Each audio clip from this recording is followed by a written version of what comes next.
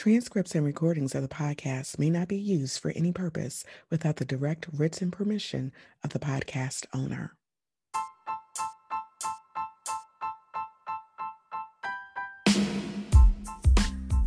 Welcome to Light It Up, a podcast about resilient women balancing motherhood, their careers, personal lives, and all of the challenges that come along with being a superwoman.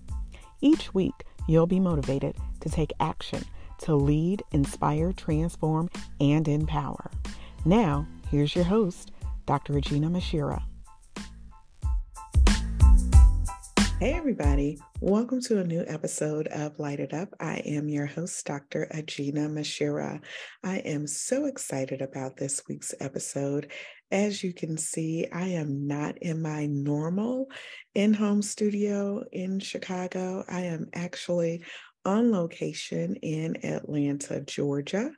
I am traveling here for a conference, which is related to my day job, which, as you all know, is in the field of higher education.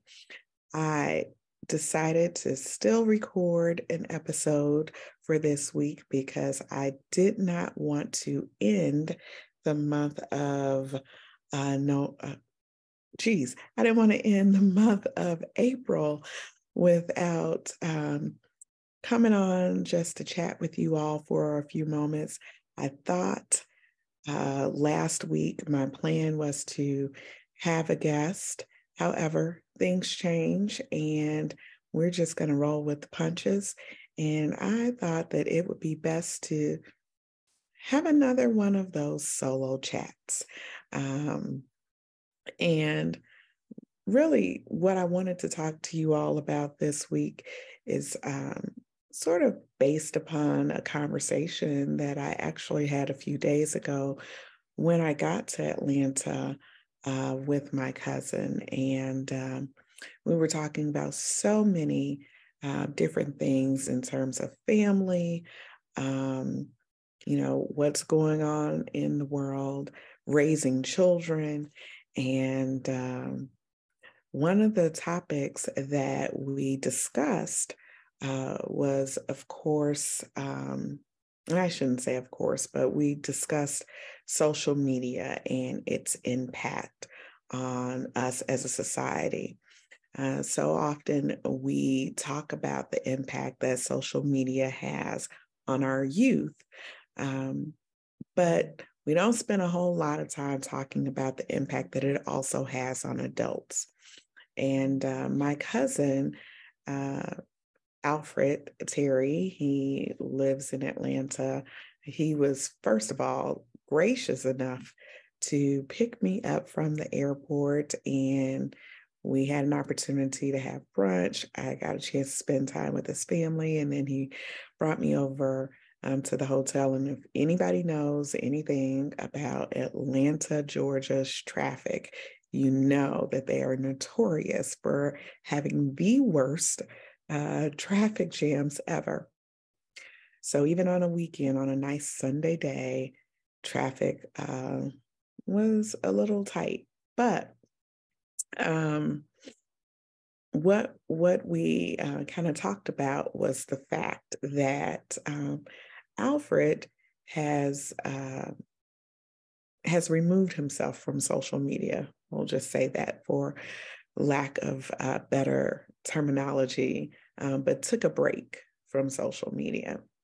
And I was just sharing with him as we were talking about some of the different things that have been going on in Chicago as far as our youth is concerned. And, last week I talked about parenting and our responsibility to our children to actually parent, to help minimize some of the issues that we've been experiencing in terms of some of our youth not showing respect for rules or themselves or for other people.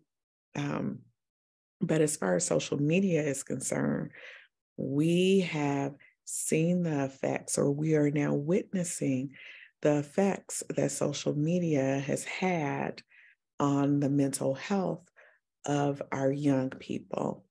But the same really holds true for adults. So often when we're on Facebook, Instagram, TikTok for that matter, we're looking at what's going on in the lives of other people. And it often leads us to compare ourselves to other people and what other people are doing, because there's this false sense of reality. And we've turned into this society of individuals are um, who are more concerned with getting likes and responses from people. Everyone wants to be a social media influencer these days, and that's just not reality. But social media really is it it it the activities on social media essentially causes us to have this addictive behavior. But that addictive behavior also is associated with anxiety and depression and even physical ailments. Um, so there's research that's been done. This isn't anything new that I'm sharing, but I just kind of wanted to bring this back to the forefront. But in terms of the research that's been done, 69% of adults and 81% of teens in the US use social media. And so that essentially is placing a tremendous amount of the population at an increased risk of feeling anxious, depressed, or ill over social media use. I can tell you, case in point, a couple of weeks ago, Easter weekend, as a matter of fact, my youngest daughter and I, we traveled out of town to visit her siblings, go on a girls' trip to Myrtle Beach. And while we were in Myrtle Beach, apparently she got her phone wet and caused a malfunction. The phone was not working. You would have thought it was the absolute end of the world because she did not have her phone. Proceeded the next day to go to AT&T to file a claim. I ordered a new phone. It was scheduled to be delivered the next day. Phone came, but it was a defective phone. It didn't work.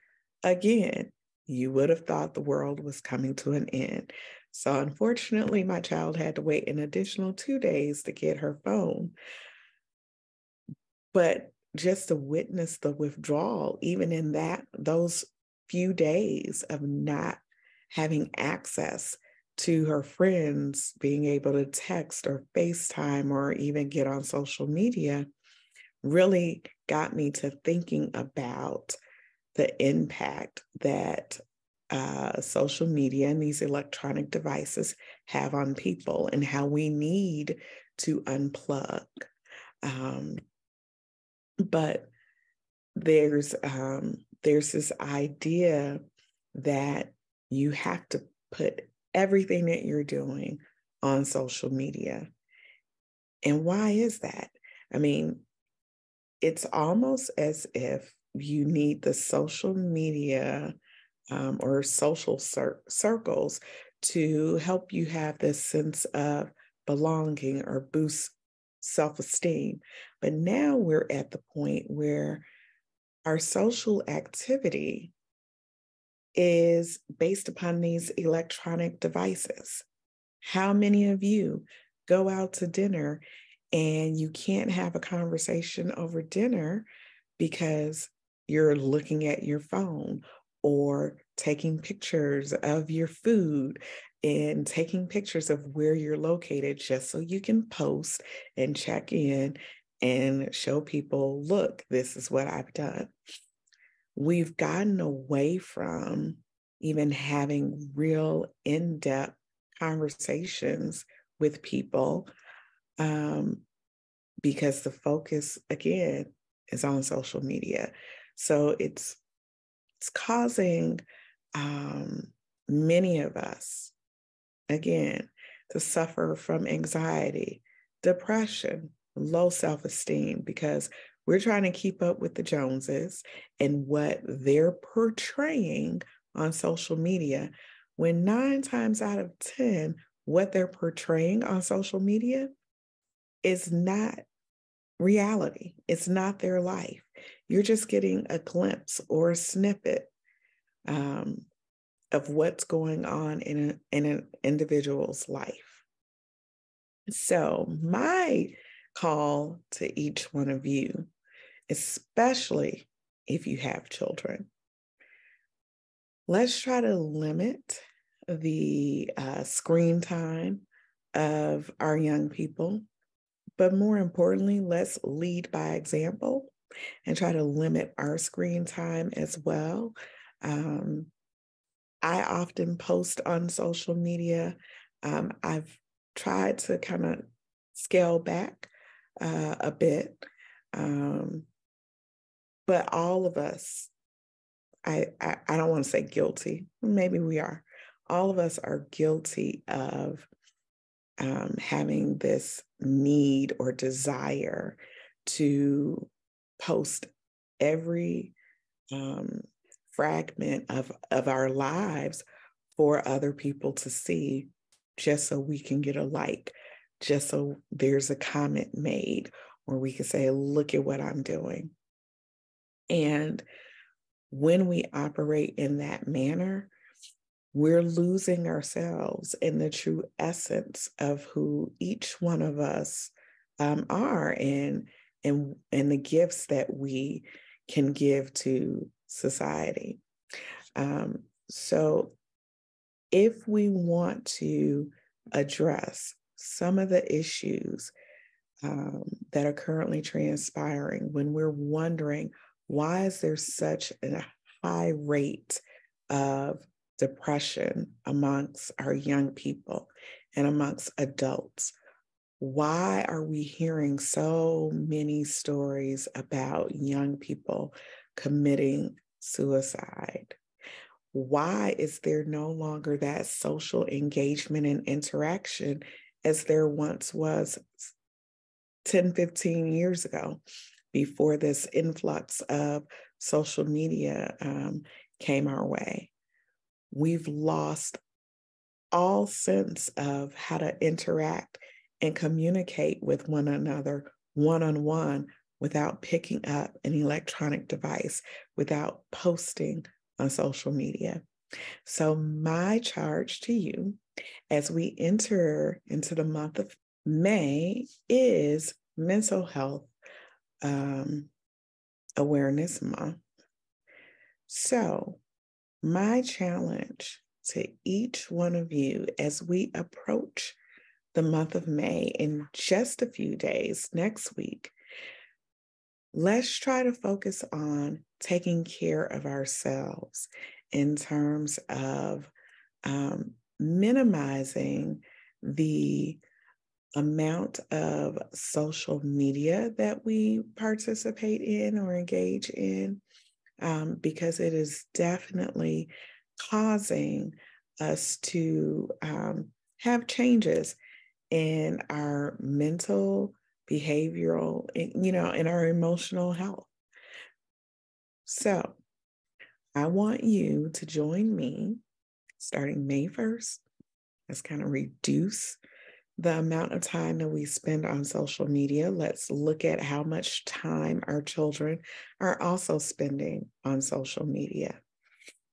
And if you just have to engage, make sure you are engaged in viewing something of substance.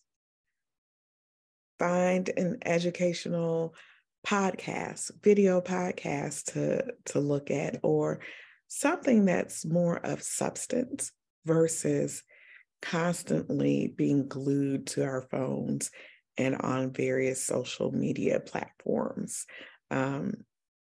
It's addictive, and it is really changing the landscape in terms of how all of us deal with our mental and emotional well-being. So I just wanted to take a moment to kind of share my thoughts and perspective in that regard, because I think it's very important for us to begin to take a closer look at what is causing so many of us to have so many issues related to anxiety and depression and just mental health issues in general. I am always going to be an advocate for promoting self-care, and this is one way in which we can exercise some level of self-care that does not cost a dime. It is also a way for us to begin to take some level of control in terms of the content that our children are watching and viewing on social media day in and day out. We've really got to get a handle on this situation because it is impacting the way our children behave. And that is also part of so many of the issues that we have in our communities, because our children are influenced by what they see on social media. There is a disconnect with reality because all they see are these influencers with money or who seem to live this glamorous life, and they don't realize that that is not reality. So it's time for us as a community to get back to reality and try to get a handle on what's been transpiring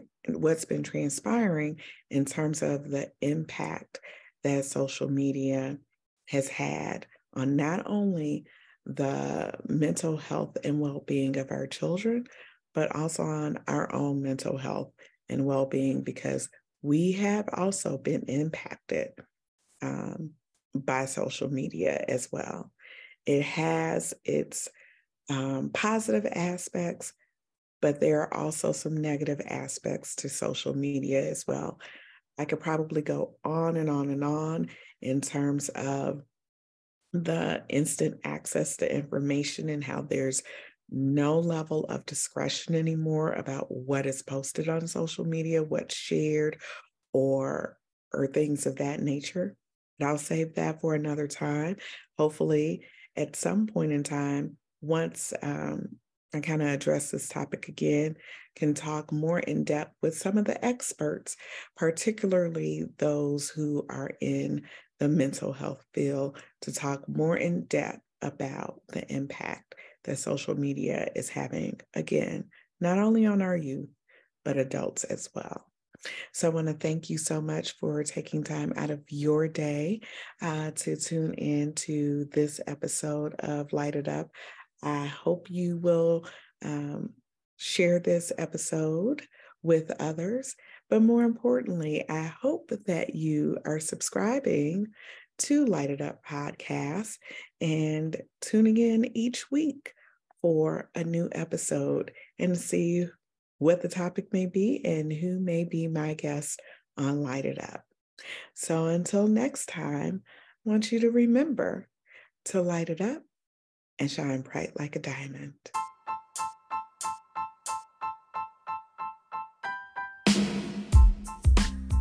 Thanks for joining me this week on Light It Up. Make sure you visit my website at www.lightituppodcast.com or www.aginahmuhammad.com. You can also find me on social media using the handle @LightItUpPodcasts. If you like what you've heard, please be sure to hit the subscribe button so you'll never miss a show. While you're at it, I'd appreciate a rating on iTunes, or you can simply tell a friend about the show. Be sure to tune in every Tuesday for a new episode. Until next time, light it up and shine bright like a diamond.